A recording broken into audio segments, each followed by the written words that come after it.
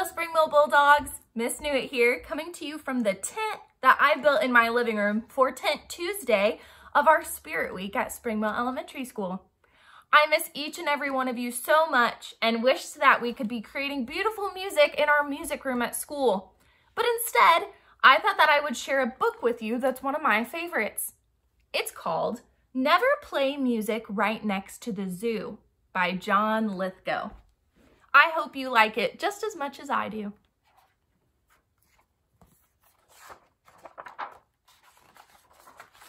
Never play music right next to the zoo.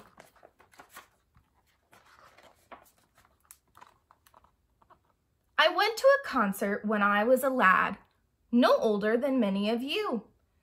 I sat with my sister, my mother, my dad, at a band shell right next to the zoo. The soft summer air was so balmy and sweet, and the program was running so long, that I found myself falling asleep despite all the music and song.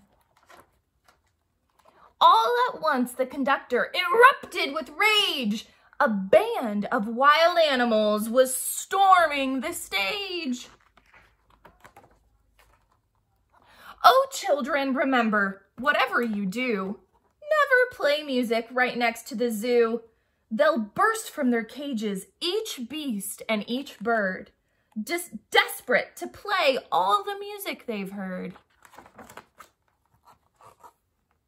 The lions and the elephants, the bears and the raccoons will steal away the trumpets, the flutes, and the bassoons.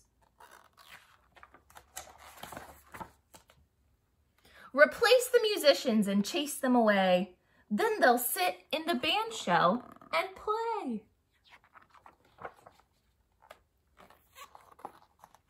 The monkeys played fiddle, the bison played brass. The percussions were manned by the camel. The yak played the sax until red in the face, a surprisingly musical mammal.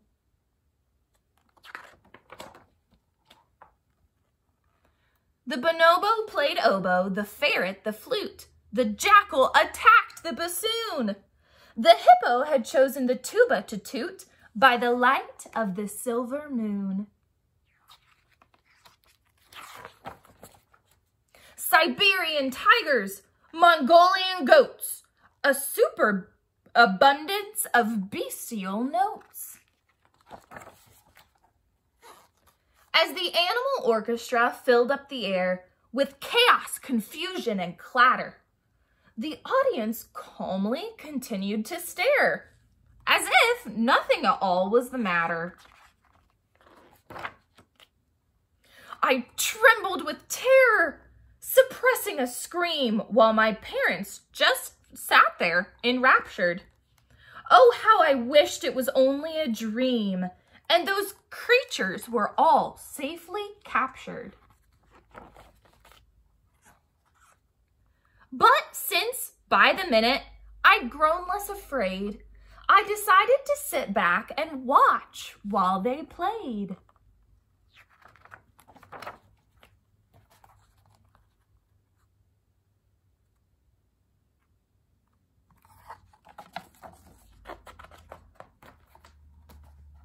They finished, and each put his instrument down. They bowed and descended the stage. Each shed his tuxedo, or evening gown, and hurried back home to his cage. Then each reminisced, so grateful and glad, so full of contentment and pride. My mother, meanwhile, strolled away with my dad, but my sister remained by my side. She tugged on my sweater and spoke in my ear. "You'd better wake up, or we're leaving you here."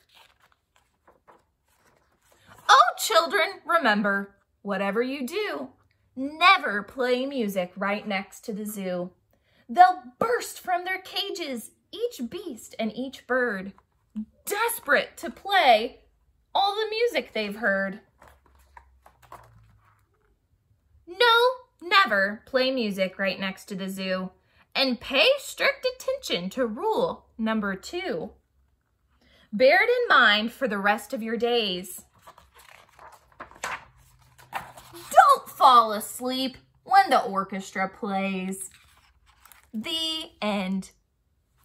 If you're still listening, thank you so much for spending story time with me and our book, Never Play Music Right Next to the Zoo.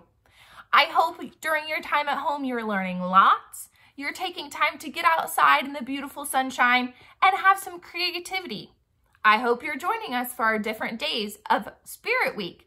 And don't forget to follow Spring Mill Music on Facebook, Instagram, and Twitter. See you soon.